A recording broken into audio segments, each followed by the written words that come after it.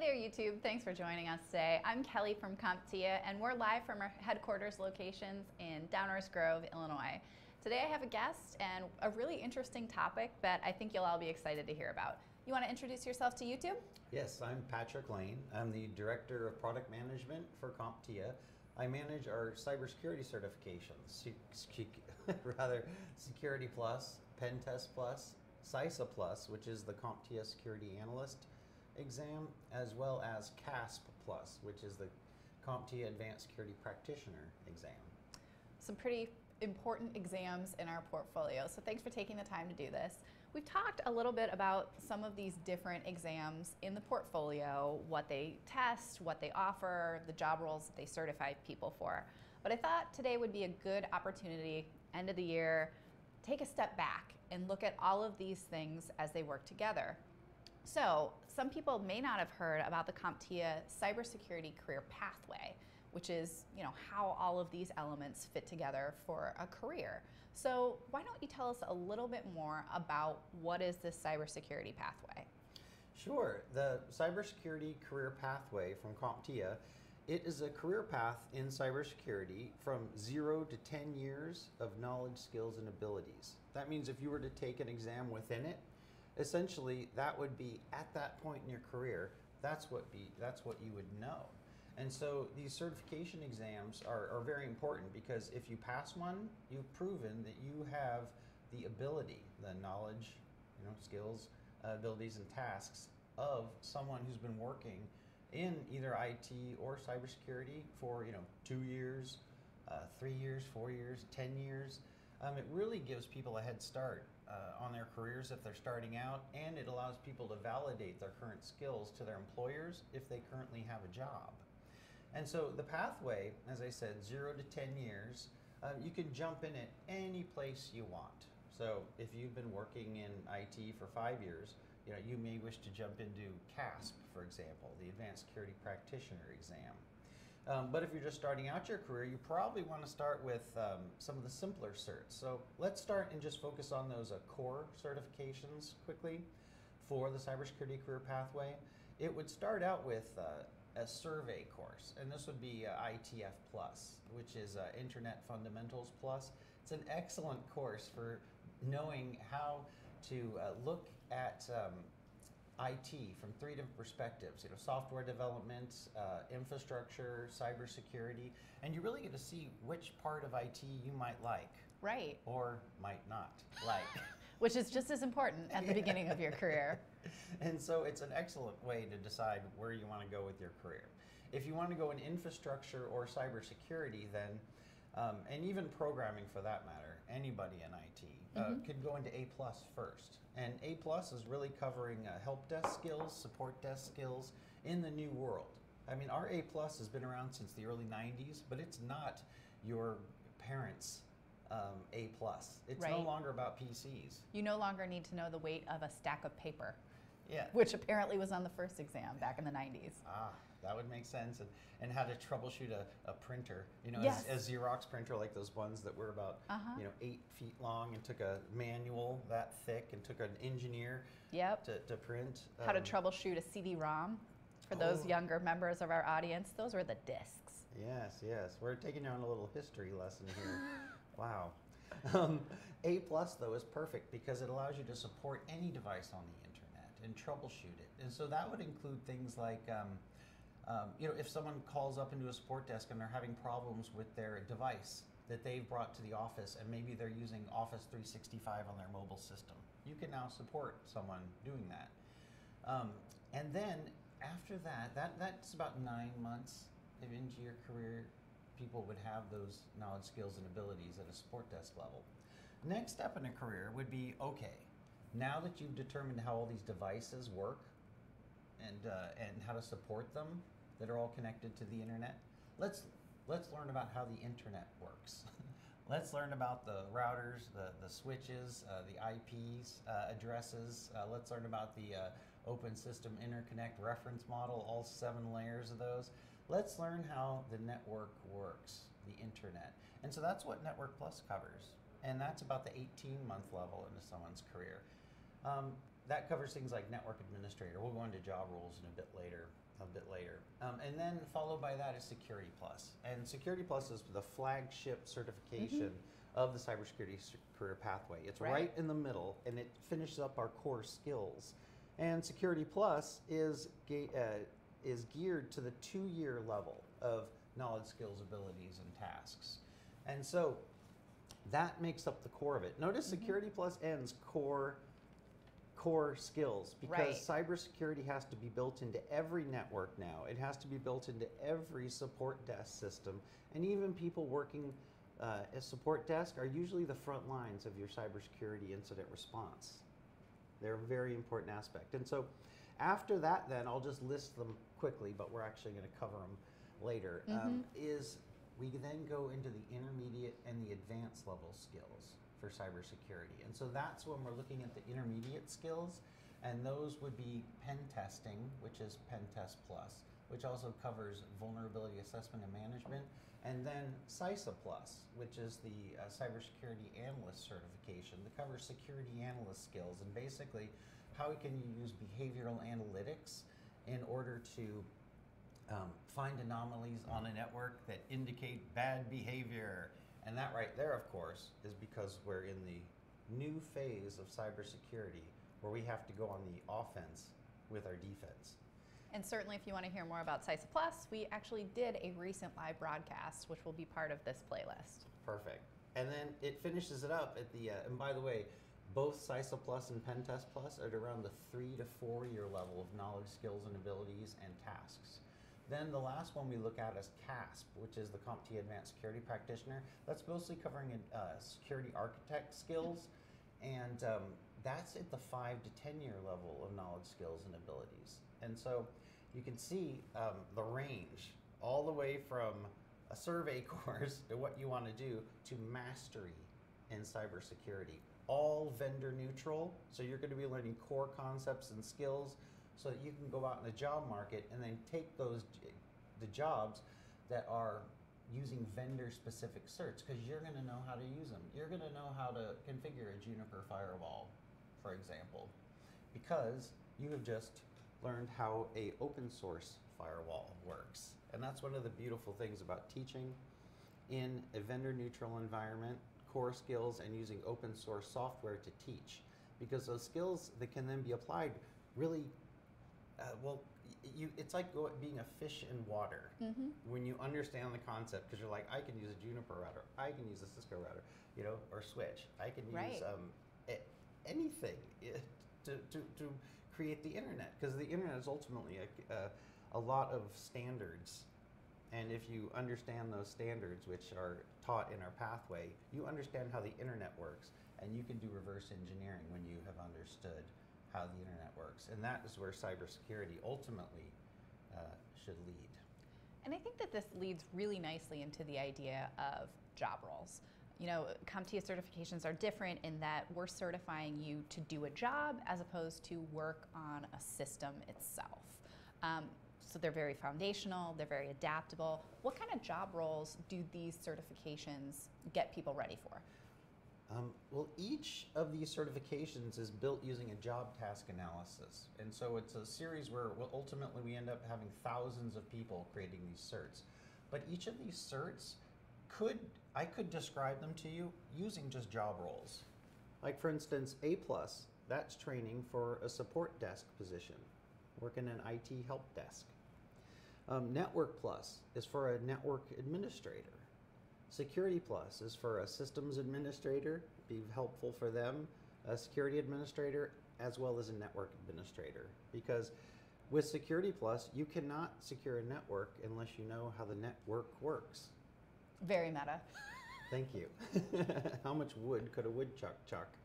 And then we also have, when we get into the 3 to 4 year level, Pen Test Plus covers a penetration tester, ethical hacker, as well as job roles they get more specific as well. And so there are additional tasks in Pen Test Plus that will be covered. In vulnerability assessment and management, as I said, penetration testing, but it also covers some more specific job roles that are more offensive tasks that you would do if you were in Cyber Command, say, doing offensive attacks. on an enemy. As a matter of fact, some of the people that helped us create Pen Test Plus survived an Iranian state-sponsored attack. We had 2 people from the Las Vegas Sands Hotel that were there, and so Is that the aquarium one? Where they broke in through the smart aquarium? No, Oh, that's okay. Mandalay Bay. Oh, Yeah, no, this was. Las Vegas, man. You gotta Oh. watch yourself. Oh, we went to DEF CON in Black Hat last year, and I just turned my phone off. Well, I'm not even going to bother. Probably for the best. Yes. And so then we have CISA Plus, which is our security analyst certification, and you can imagine the #1 job role for that is security analyst. But I'm going to talk about some of the new job roles that are coming out of that. The information security job role is expanding. And then also, last is CAS, which I said is security architect. And what that is, a lot of people don't understand the importance of a security architect. It would really be usually your lead tech in a department. They're going to be in charge of integrating business plans. So for instance, if you have a CISO who says, we are going to be under PCI DSS compliance, which is Payment Card Information Data Security Standard, what that means is simply you need to encrypt your credit card numbers if you store them, for example. And when they're over the wire, you've got to make sure that it's encrypted at rest as well. And so in order to do that, you would understand, okay, if I'm going to implement PCI DSS, what do I need to know? It brings this whole area of governance, regulatory and compliance that we haven't seen before, not at this level. And so that's a really interesting take. I'm going to go a bit more into that later. And then we get to, as I said, CAS Plus, which is the security architect, and that rounds it out. That rounds it out at 10 years. And so we're doing pretty good. And you can see I went through and listed every single job role title for each of those. So if I took CAS Plus, I could go to Indeed.com, right, type in security architect, and find a lot of jobs available. If you go to if you go and put in penetration tester or ethical hacker, for example, you'll see there's a great deal of jobs there as well. And so each of these are areas that we have created because we saw gaps in the industry. And that's an excellent point to end on as we move into this idea of why did we develop a cybersecurity career pathway. You talked about the job roles, they're expanding, and you go on to Indeed.com, there's all sorts of jobs. So what does this pathway solve for? When we originally started the pathway, it was incomplete because there were simply skills that weren't being demanded by employers.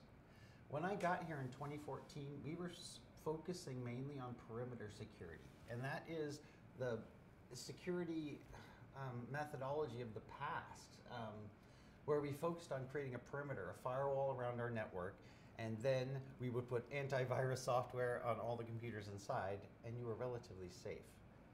Move forward to the hacks of 2013 and 2014, when the advanced persistent threat came to the public's knowledge, when Target got hit, and we all saw our credit cards, if we had Target, were probably stolen, and it ended up being 140 million of them. So almost everyone in the United States was impacted. We have the Office of Personnel Management, where we had all of our military employees' data, released, including their personal information. So what we realized was we had to change our perspective and start looking at cybersecurity almost more to, like practically a managerial level to a certain degree, where you now have to start managing the traffic inside your network, and you have to analyze it using new tools like security information and event management tools like QRadar or Splunk, and monitor that inside traffic, because now the enemy's inside your network, mostly through social engineering, actually. But right now, it's very difficult to stop those attacks, and so new job roles were developed. In fact, security analyst job role, after those attacks in 2016, the security analyst job role became the fastest growing job role in the history of the United States Bureau of Labor Statistics.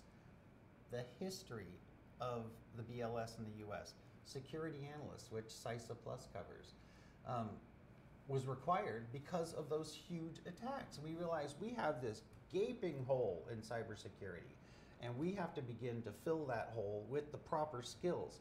What are those skills? Turns out, security analyst. The other one, penetration testing and vulnerability assessment and management. And this is all around the concept of you have to go on the offense with your defense. You have to be monitoring constantly. You have to be, as a pen tester, attacking your own network. And in the process of attacking your own network, you learn how a hacker thinks. Because in order to defend yourself, you need to think like a hacker. And that's what Pen Test Plus helps.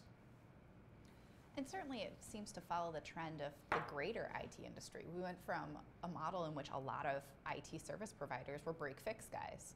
You broke your computer, you took it to a desk, they would do stuff and give it back to you. And now we have all sorts of persistent providers who are monitoring your network and making sure things are set up right. And it's not as simple as it used to be. Not as simple as the good old days. That's right. So we've talked a lot about how things have changed in even the past 5 years since you've started your time here at CompTIA. And you know, we're on the brink of 2020. Things are certainly going to continue to change and evolve. Let's look forward a little bit. What kind of trends are you seeing in the industry, and how is CompTIA responding to them? Right. The trends are impacting our certifications through the job task analysis process. Because in that process, we bring together ultimately thousands of people to help determine their job roles for a specific job role. For instance, for a security analyst, we worked with over 2,200 security analysts throughout the globe in order to define those exam objectives. Because exam objectives ultimately are the tasks, as I said, the knowledge, skills, abilities, and tasks that someone in that job role would be doing. And so if you learn those skills, you will basically have the foundation for a job in that area. And can we go back to your question again real quick? So how's the industry changing, and how are we changing with it? What kind of trends do you see on the horizon for 2020? Yeah, so this is all hot off the press with Security Plus. I just did a pre-JTA survey with, we sent it out to every Security Plus certificate holder over the last 4 years. I sent a survey to them to find out, how are their jobs changed since they took Security Plus. And what we found through this survey, we had 500 qualified, folks return their feedback. What they said is the cloud and cloud security are impacting them the most. The top two things that are impacting our Security Plus certified certificate holders is also threats, attacks, and vulnerabilities. So it's those two things: cloud security, threats, attacks, and vulnerabilities. This makes a lot of sense. Number one, we all know we've been moving to the cloud for several years, and now we're finding is most companies, are going to have a hybrid environment probably, where they have a server on ground, and then they use the cloud for other services, and that's going to be their network. And so our Security Plus members are out there, and they're saying, wow, we're having to, it's a lot of these skills are the same, but we're now having to do with them in the cloud, and there's a lot of policies built around them. We're finding 71% of all the cybersecurity changes in the cloud are due to policy. Why? Because you're working with a third party, and so you're always going to have to ensure that your security policies are matching their security policies, and you have to have it can be more difficult at times depending on what you want to do. Right. And you may even need permission for certain tasks through a key point, that broker that you're working with. So you have to be flexible, and we had to teach those skills. And so I'd imagine we're going to see those. This will be proved once the job task analysis process is finished for Security Plus. But the other thing is threats, attacks, and vulnerabilities, and that's just because there are more of them. Right, you build a better mousetrap, the mouse gets smarter. Yeah, it was that simple. Right, And so they we have need to to get know. smarter too. And have the vocabulary around it as well. Absolutely. The other area I want to talk about is the job task analysis we just had for a security analyst. And that has been fascinating. And so I've been able to look at the draft exam objectives, And the next version of CISA Plus is going to come out just this April of 2020. 4 months out. Yeah, and the Security Plus 601 is going to come out in November of 2020. So look at that, CISA Plus in April, Security in November. It's going to be a busy year. With CISA Plus, though, some fascinating tasks, at least if you're into such things. What kind of things do you see there? Do we know yet, or do you have to stay tuned for it? No, I do. I can tell you right now. One of the areas that's impacting the security analysts is automated incident response.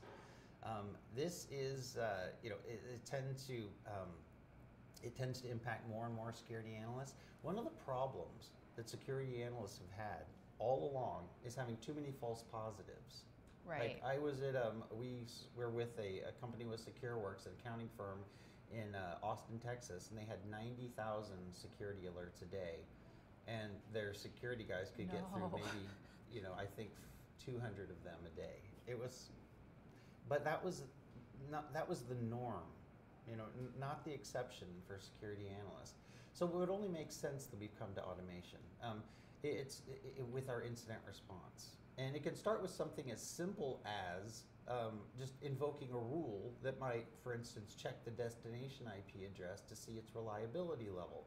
If it's a reliable system, you can probably make that, that's no longer going to be a false positive because it's a system that is a trusted system with a high reliability rate. It's hardened, in other words. So you can then throw out that false positive.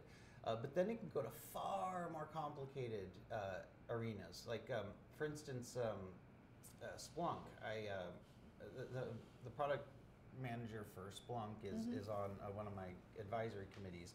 And he was telling us about Phantom. And so Splunk bought Phantom. And if you didn't know, Splunk is the #1 SIM according to the Gartner's Magic Quadrant, and followed by Logarithm and IBM's QRadar. And we actually have an agreement with IBM QRadar. They use CISA Plus, the exam I'm talking about right now, as a mandatory requirement for their QRadar certification.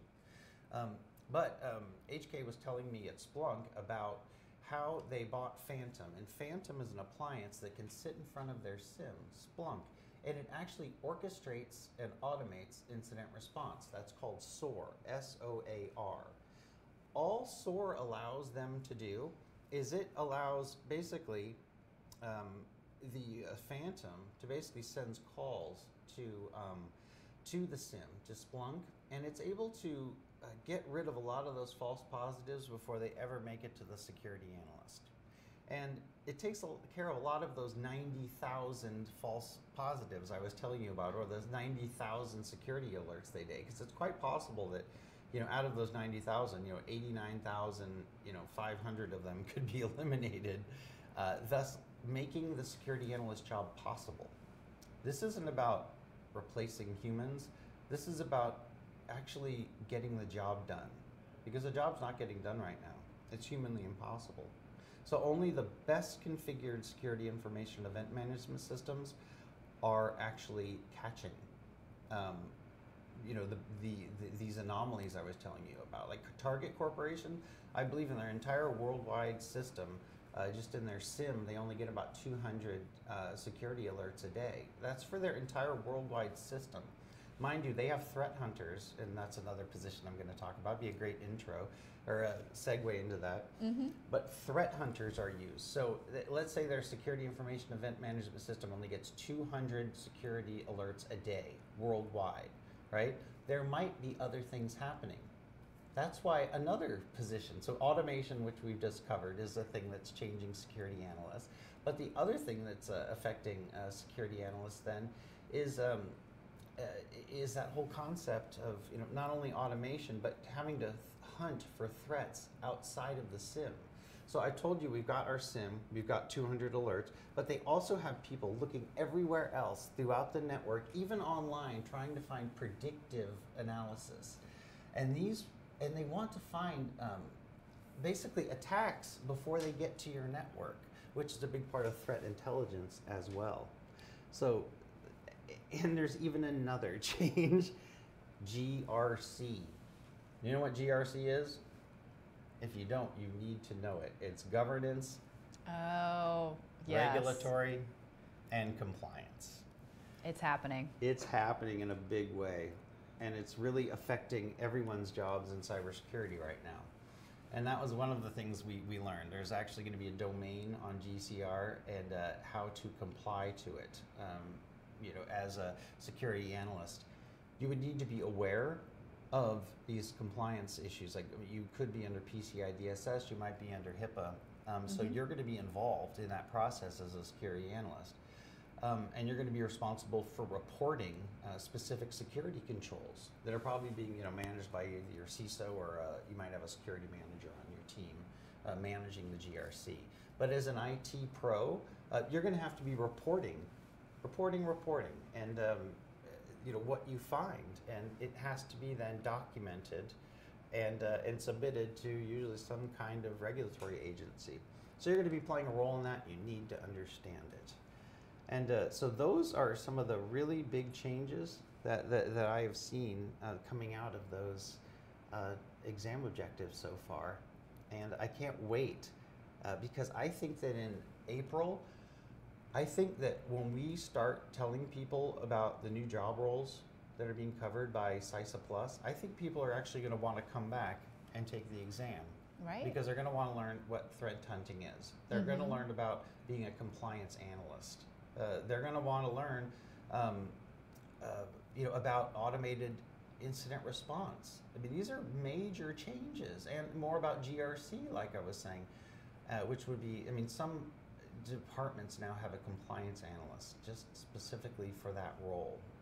And it's going to continue to affect you. And plus, as an IT worker, did you know that you can be punished if you end up making a mistake?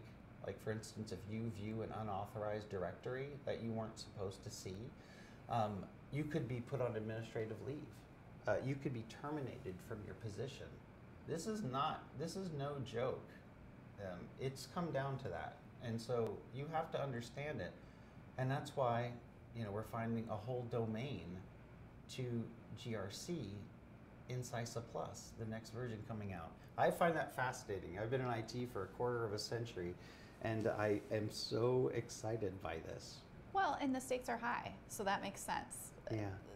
These are the things that govern our way of life, our ability to make purchases and vote, and all sorts of things that are pretty central to day-to-day existence. So it makes sense that these certifications are becoming more sophisticated and are becoming more nuanced and, well, as a result, more regulated. Yes. Jen, do we have any questions from our audience? All right, never mind then. Is there anything else that you want to add about the cybersecurity career pathway, 2020, the exams, something that I didn't ask you about? I just want to tell you that CompTIA is doing a ton of research to fill skills gaps right now in the industry, and we're targeting the next generation of gaps right now, and so we're filling those gaps by updating our exams every 3 years, and so we're finding the new job roles are automatically going into the new certs as they're updated every 3 years. If I were to look ahead and say, where does the industry need to go? I'd say we probably need the software development community to begin becoming more secure through secure software development best practices. Also, we see the DevOps teams, which is essentially the process of developing software. We're seeing them adopt models that are SecDevOps, like security development operations, or DevSecOps. It's a symbolic, but they're actually adding the title, Sec to DevOps.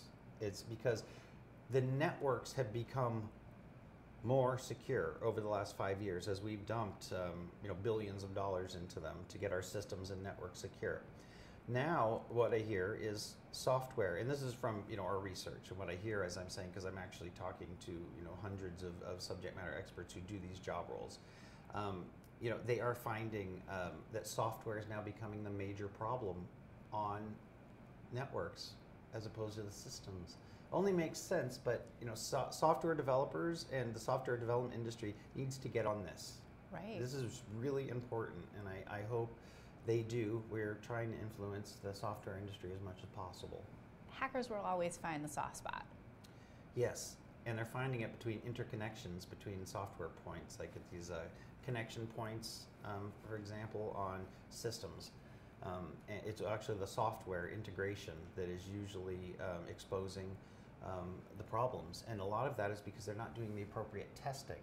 And so we actually found the fourth largest audience coming to Security Plus right now are software engineers, Java developers, C# developers. Can you believe that? They're coming to Security Plus because they want to learn how to integrate cybersecurity into the software development lifecycle. They want to know what they need to be aware of.